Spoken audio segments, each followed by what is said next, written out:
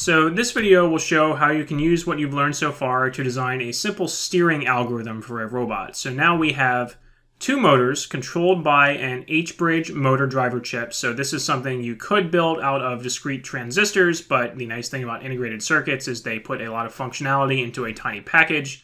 So we're not going to discuss the details of how this chip works in this video, but the basic idea is that it allows you to do bidirectional control of two motors. So there are 4 control signals going to this chip total, 2 for each motor, that allow you to spin either motor either forward or reverse or bring it to a stop.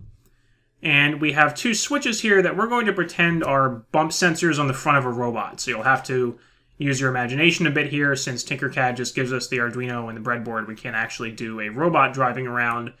But we're going to pretend that, for example, these are mounted on the front of a robot, and if one sensor bumps into something, then we want the robot to turn, and if both sensors bump into something, then we want the robot to go in reverse. So it's kind of a very basic obstacle avoiding algorithm.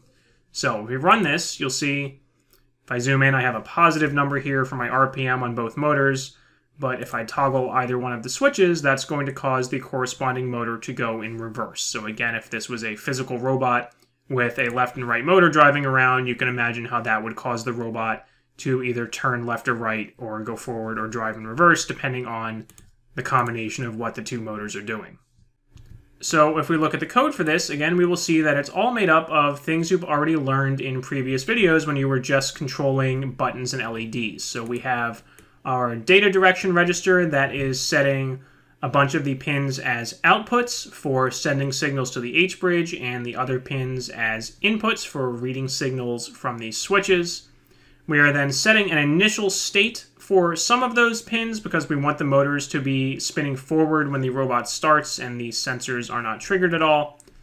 Now we're going to enable some pin change interrupts. I'm using 2 pin change interrupts. So this is the first program we've seen where we have 2 separate interrupt service routines. And you might remember from earlier videos that you can trigger the same pin change interrupt from multiple pins. So here I have split them up.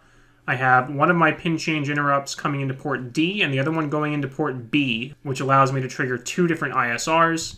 I enable my interrupts. I have my infinite while loop to make sure the code never terminates, but nothing is actually happening in that code.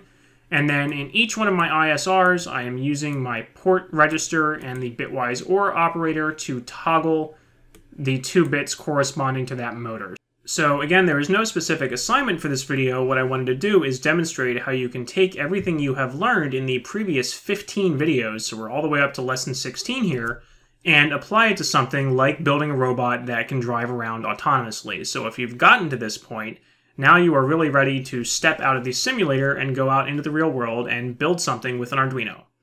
There is also a lot more functionality to the Atmega 328P that we did not cover in this video series. This is really just getting your feet wet, so there are plenty more resources you can explore on your own if you want to go deeper.